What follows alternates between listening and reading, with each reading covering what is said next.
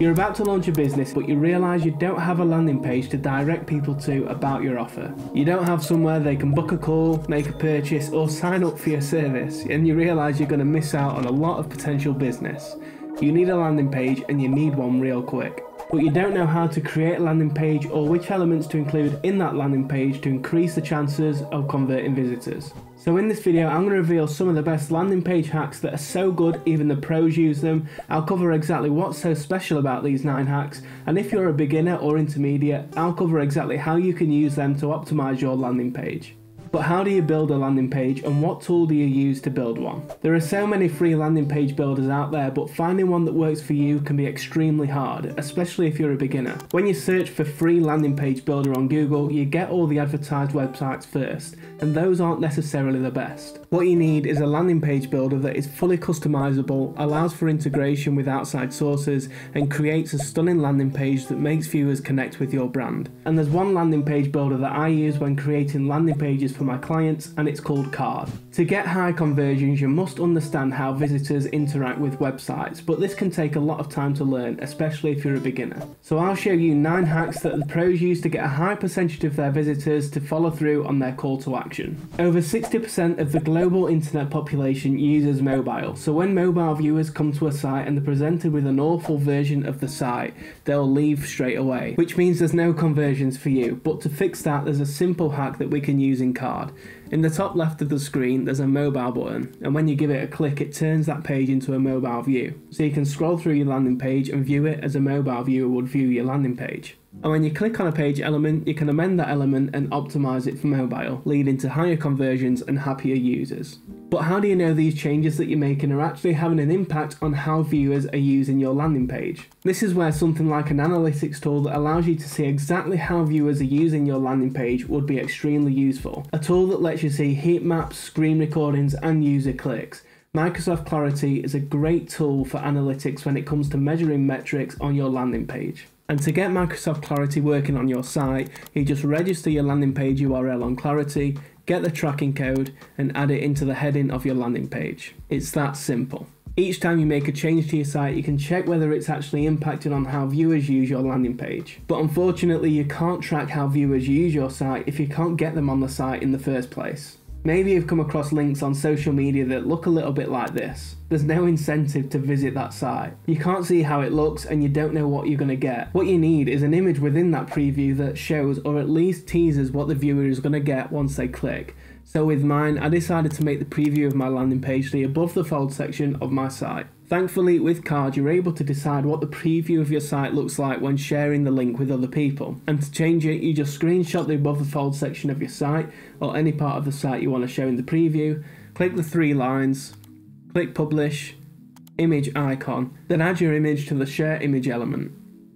Now people get an attractive looking preview and are more likely to click through to your site. But the worrying thing is, 42% of people will leave your site if it isn't easy to navigate. If the visitor were to see a button and click on it, then that button should take them somewhere, whether that's on the current page or somewhere else in your site. When visitors reach the bottom of your landing page, to stop them exiting the site, you can provide them with a way to get back to the top quickly, rather than having to scroll all the way back to the top. At the bottom of my page, I have an arrow, and when visitors click on it, it takes them all the way back to the top, and this is how I set it up. Add a scroll point, add a hashtag name, add a button, and add a hashtag name to that button. But did you know the way that your landing page looks and feels plays a significant role in improving the customer journey, leading to more visitors clicking on the call to action, resulting in higher conversions? While Disney is renowned for it, video games wouldn't function without it, and Pixar took it to another level. You guessed it, animation. Card offers a whole load of different animations that can be used on any element in the landing page. Oh, but don't you just find it annoying when you have hundreds of different tabs open and you can't find the one you want to use because it has an icon like this?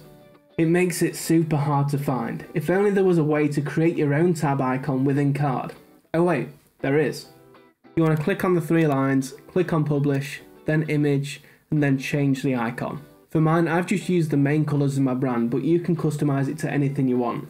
But 100% of landing pages fail and they won't convert if you don't use this next feature. Let's say you were to go to Amazon's store, but this feature was removed. You literally wouldn't be able to buy anything. Or if you went to Uber's website and this feature wasn't available, you won't be able to order your pickup and you'd be left stranded forever. Buttons are key to conversions, and you want to make sure that you include them on your landing page and make them as engaging as possible. Let's add a button into card and see what elements you can amend to make it more engaging.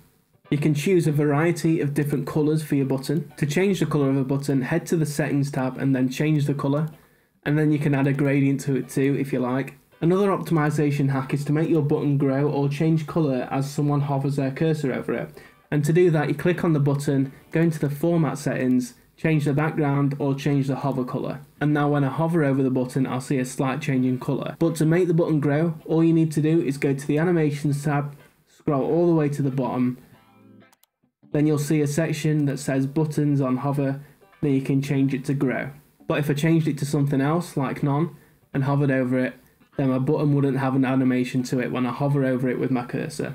When someone hovers over a button with their cursor and it grows, it gives them extra incentive to want to click on that button. While we're on the topic of buttons, if you're enjoying this video so far, then hit the subscribe button. In March 2023, I changed my life completely by starting a YouTube channel, quitting social media and putting a stop to my gaming. Since then, I've started my own business, signed my first clients and made my first money online, all alongside working a 9 to 5. I'm building my dream life, sharing all things side hustle, how to build a business and how to grow online. My ultimate goal is that these videos help you to build your own dream life. I'd also love it if I got the chance to work with you. Maybe you need an optimized lander for your business or agency to increase conversions, or you want to learn how to grow on YouTube, or get coaching on how to start your first business.